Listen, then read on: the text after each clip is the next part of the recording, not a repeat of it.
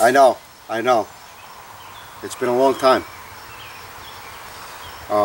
First things first, it's July 14th, 2019.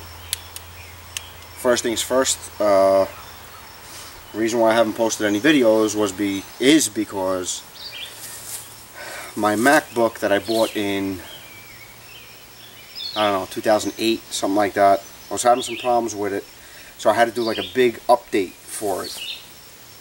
When I did the big update for it, I came to the grounds and I did some videoing, and when I started the process of downloading the data from the computer, from my camera into my computer, that worked. Then when I went from my computer into iMovie and started to edit it and chop it up and make it all nice, I completed my video. I went to upload it and I had no audio.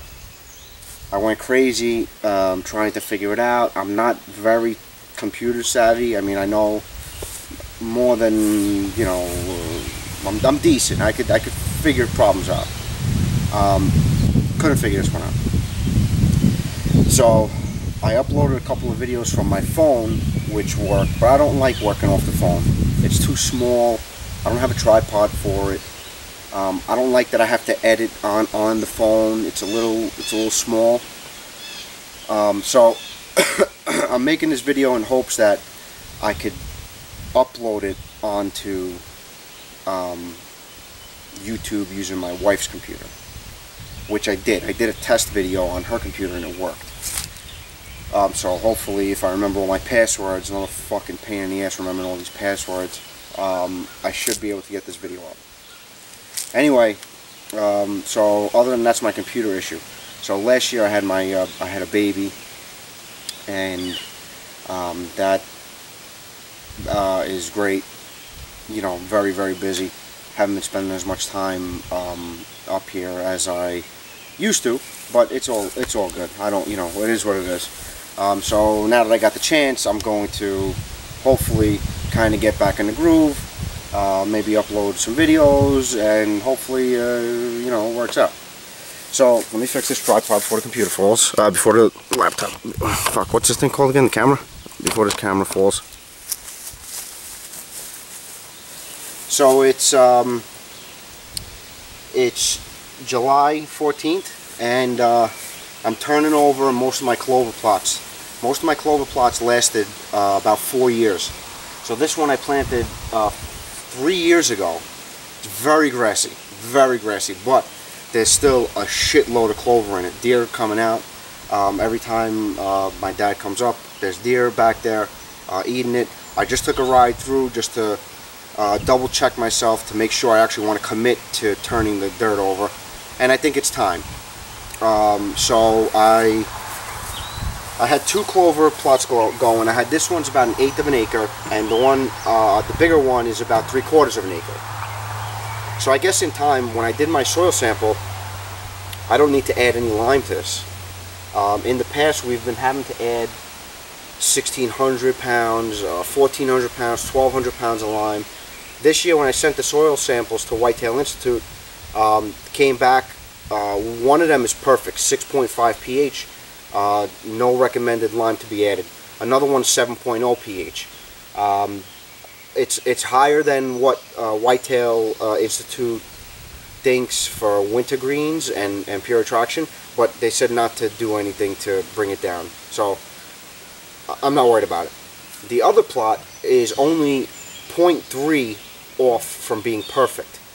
All of these food plots that that I tested this year, for the future of this year, were all clover. So whether or not the clover did anything, I don't know, but I ain't complaining, because spreading 1,400 pounds and 1,600 pounds of lime is no joke. So I guess we can just get started. So the only thing I'm doing in this video is just tilling it over. So let me show you what we're doing here. So I'm tilling over this whole area right here. up to the trees and then across. So this is probably going to be like total maybe a little less than maybe a half acre. It's going to be a nice little plot over here in this back section behind the home. So let's get started, and I got a baby waiting at home, so let's get going. Tractor's still up and running, still going good. Got my little county line tiller on it, and we're doing good. Let's get started.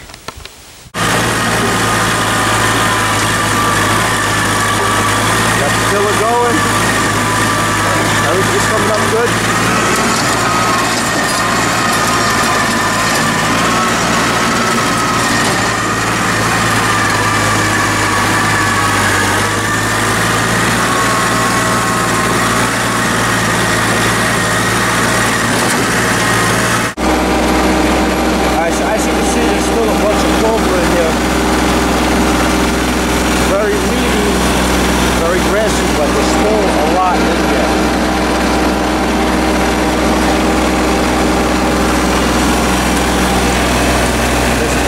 Right there.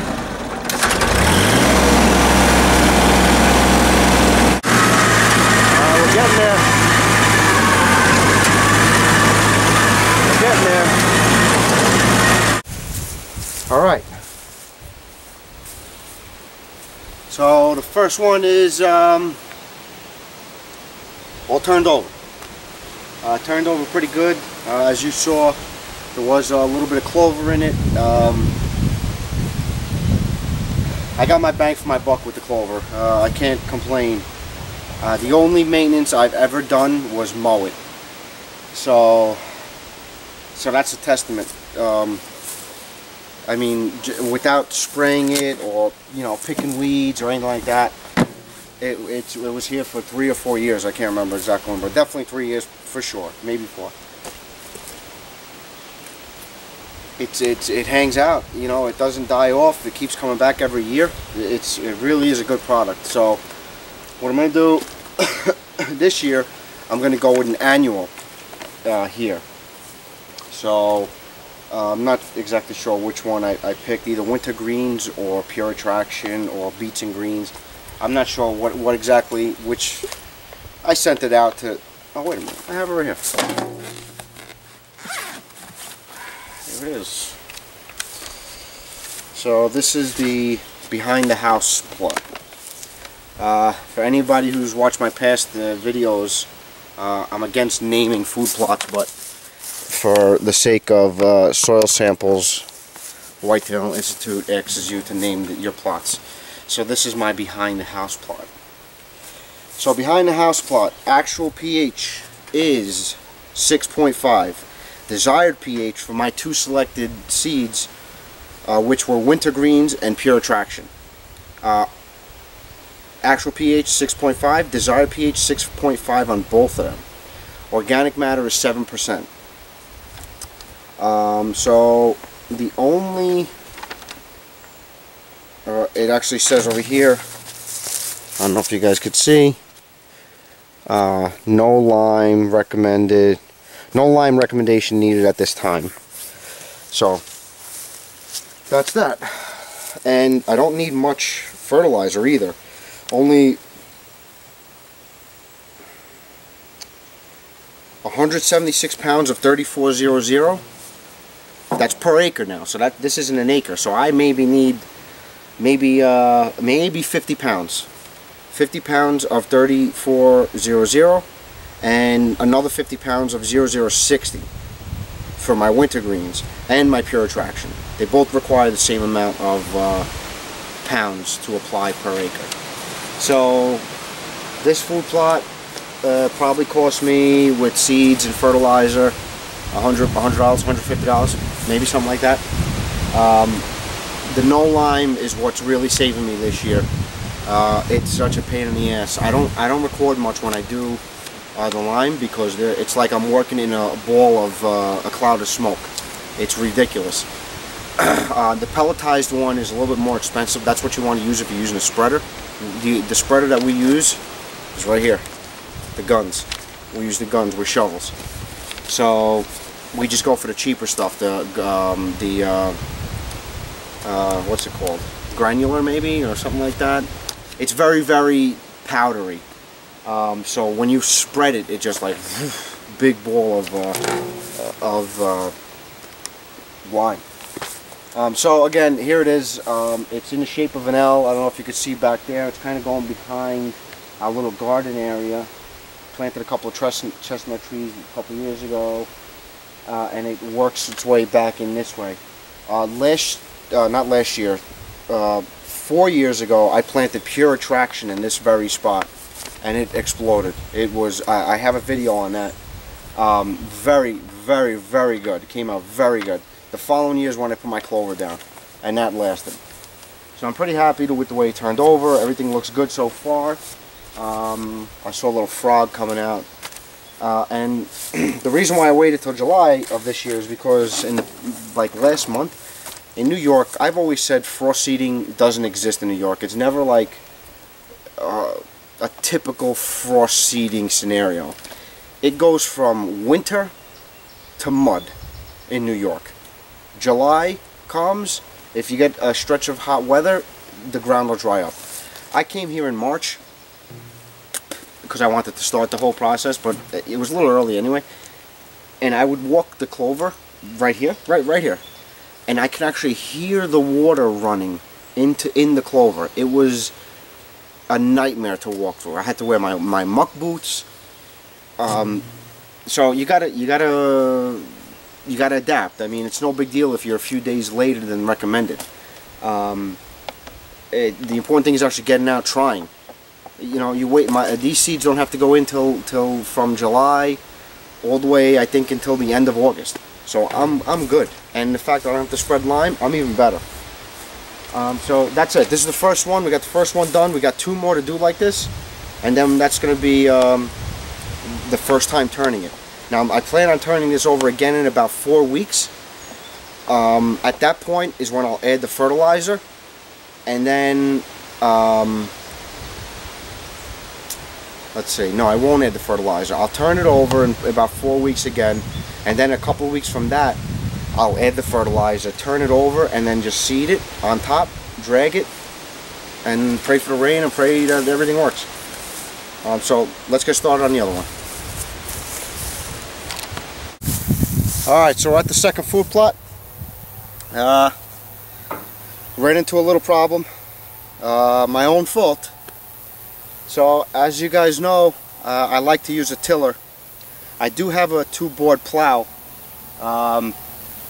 you know, that flips the dirt over. I just like to use the tiller for whatever reason. Anyway, so this is me being lazy. I was tilling.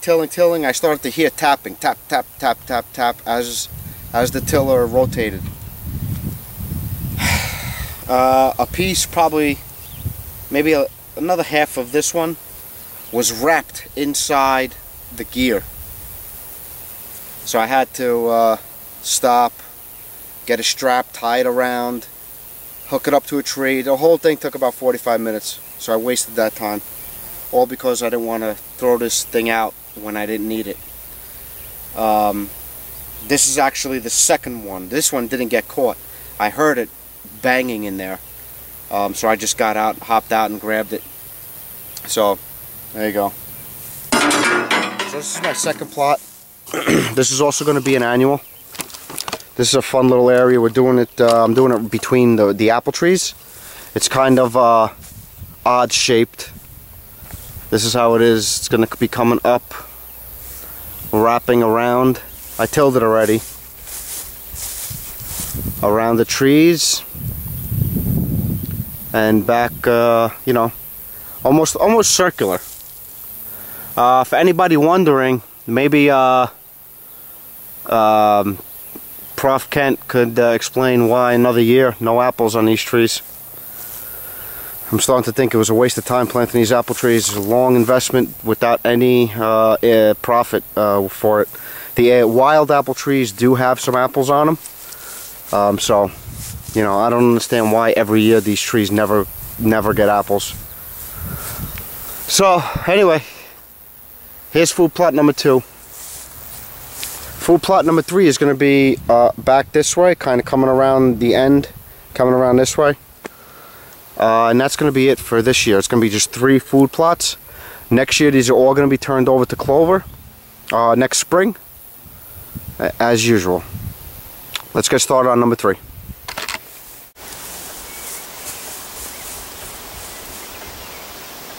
Wow.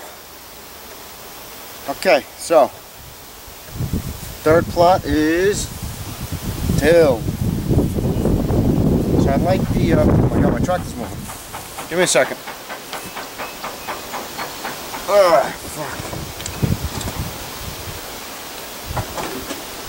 It's no good when the tractor wants to walk away. Anyway, 3rd one is tilled, so the plows are good, but I mean the tiller really just doesn't deliver on grass. Tractor's walking away again. It's walking away. Let me put this down. Okay, let's put this over here.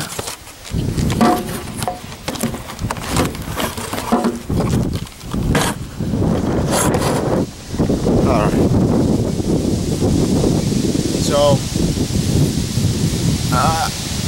So everything is tilled up. The first round of tilling is done. So, I mean, it really kind of takes everything out, roots and stuff. Some of it stays in, but I'll get it on the 2nd round. I mean, this is what I want. Pretty much right down to the soil, for the most part. So that's that. So this is the first time we're tilling it, and in a few weeks I'll come back, till it one more time, not put anything. Then maybe the 3rd week of August, around there, I'll come back, put whatever little bit of fertilizer is needed, and put the seeds down and drag it. And that's it. So that's what we did today. You know, about I don't know, 3 hours of work. It's gonna be this little area right here, pretty much to the edge of the woods there. Come back around here. So this will be all browned up in the next few days, especially with all this heat. And that's it. So let's see what happens. I hope I can post this video. I really do. That's it. So we'll see you next time. Thanks for watching.